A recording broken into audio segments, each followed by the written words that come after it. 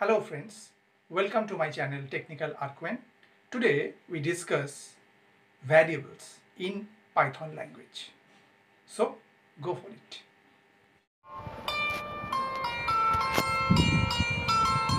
Now we discuss variables in Python. In many programming languages, variables are statically typed. Okay? That means a variable is initially declared to have a specific data type and any value assigned to its during its lifetime must always have that type.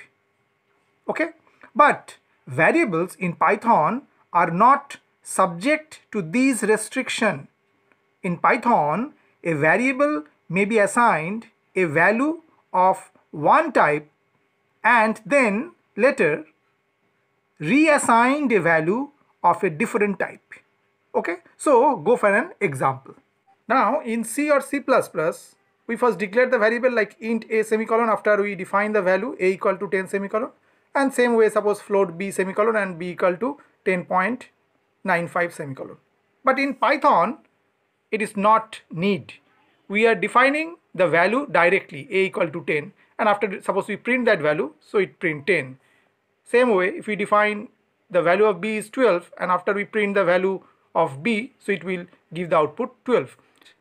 Here in Python it is possible, means we are defining at first a equal to 10 means as an integer, but after that we can define a as a string, a equal within single quote we are defining technical argv, and if we want to print the value of a, it will print technical argv. Okay, now we will discuss here what is object reference. Actually, what is actually happening when we make a variable assignment. Okay, Python is highly object-oriented programming language. In fact, virtually every item of data in Python program is an object of a specific type or class. That means Python variables are references to objects. Okay, now go for an example. Suppose we are write print and within first bracket write a integer literal, and if we enter, so we got this value as an output 300. And now if we want what type of 300 is, then, or we can say if we want to know what type it is, then we just given within a type function and write 300 and press enter. It will give an output as class int, means integer literal in Python is an object. Okay, so when this first line will execute, then three steps will actually going on. First, create an integer object. What does mean? Means in memory a integer object is created. Okay, suppose its object identity is 18925. It is an object identity. Object identity, or we can say simply is an address. Okay, so first what happened? Create an integer object in memory. Okay, after what happened? Gives it the value 300. So in that particular position the value should be 300. Why? Because we write here print 300. That's why this particular position the value is 300. After that display it to the console. After that the 300 will be displayed on console. Okay, that means integer literal in Python is an object, and that is an object reference is concerned. Okay, now go for another example. Suppose we just write a equal to 300. Okay, and after that we just write a and it will print 300. Actually what happened in memory, same way an integer object will create. Suppose its object identity is 18912, its object identity. Okay, now in the first line we are write a equal to 300. That means in memory first a integer object is created. Okay, and a is a variable name and it is an object identity. Okay, and the variable name is a. Okay, And what is the value? The value is 300. Okay. Actually, in Python, variables are references to an object. Means a variable is references here to an integer object, and the object is 300. Okay. Now, if we want to know what type of the variable a is, then we write the function type, and within first bracket we write a and enter, and it will gives as an output the class int. Means a variable is also an integer type. Okay. Now go for the another example. Suppose we write here m equal to a. Now what happened? If we write that case, so actually Python does not create another integer object. It simply creates a new symbolic name or reference m, which points to the same integer object that a points to. That means a is point this particular object. Now after that line, m also point this particular object. Means no new integer object will be created. Okay. Now if we again just write m and press enter, so we got the value is 300. Because why? Because m is pointing this particular object. Okay. Now we go for the another function is known as id. What happened? id is actually display the object identity. Okay. If we write id and within first bracket a, so what happened? It will print this id, because a variable id is that, so it will be 18912. Means a is a variable which points or which reference the object 300, and the object 300 object identity is that.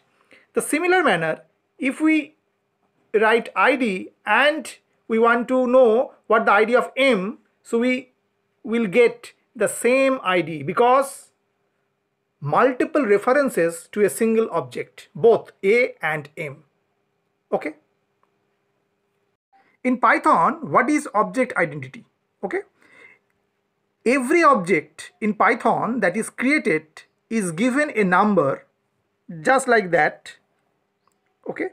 That uniquely identifies it. It is a guaranteed that no two objects will have the same identifier during any period in which their lifetimes overlap. Okay.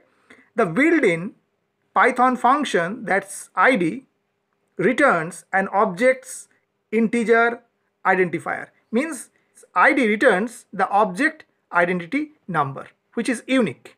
Okay. Now the another example, suppose we write m equal to 400, and after enter we write m and give an enter, so we got 400. And the previous example, what happened?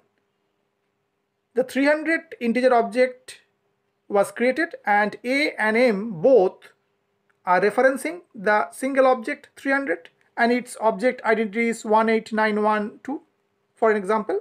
Now when we write this line, so what happened? In memory, the new object 400 will be created, and suppose its object identity is 18915 is a new object.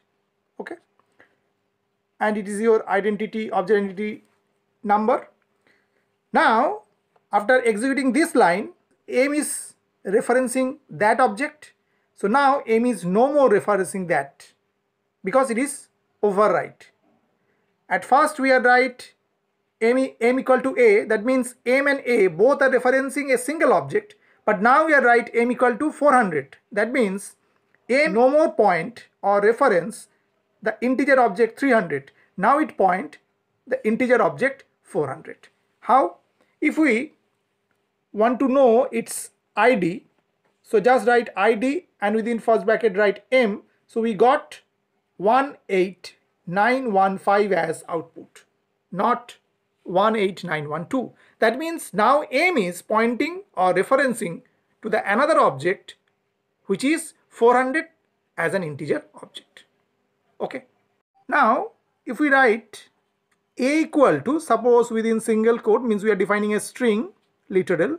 Suppose a equal to, within single quote, technical, and after we print a and give an enter, so what we get as output? Technical. That means string literals also an object. So what happen in memory? It will create, and suppose its object identity is 18911. This is an object identity. Okay, and what are the referencing name? Now it's a. Now the previous example, a is pointing 300. Now a is pointing the technical because its value is now technical and it's a string literal. So what happened? This pointing is no more exist. Okay, that means after executing this line, there is no longer any reference to the integer object 300. It is orphaned and there is no way to access it. Means this object identity is no more accessible by any of the variables now. Why?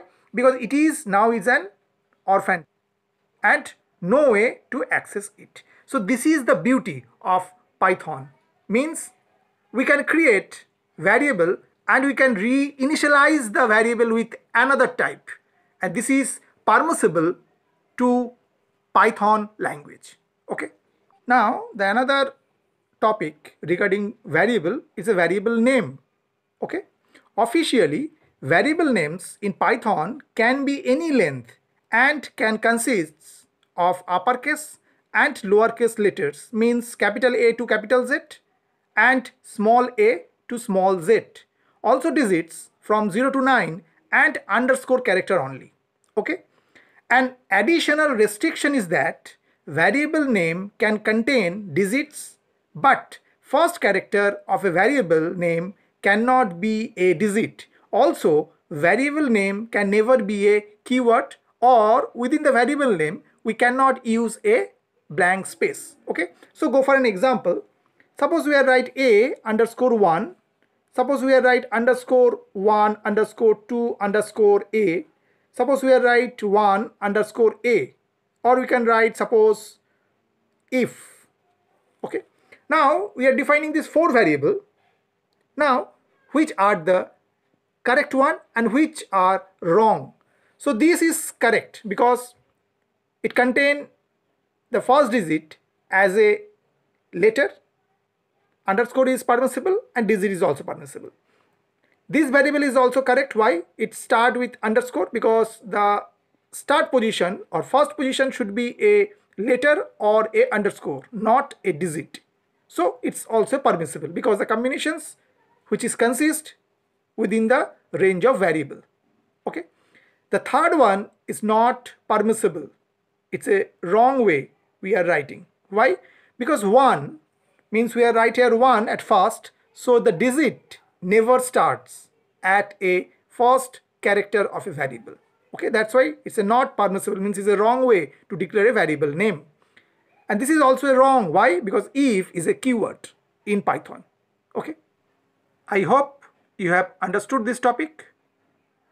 More features of Python will be coming next videos. So keep watching. Thank you.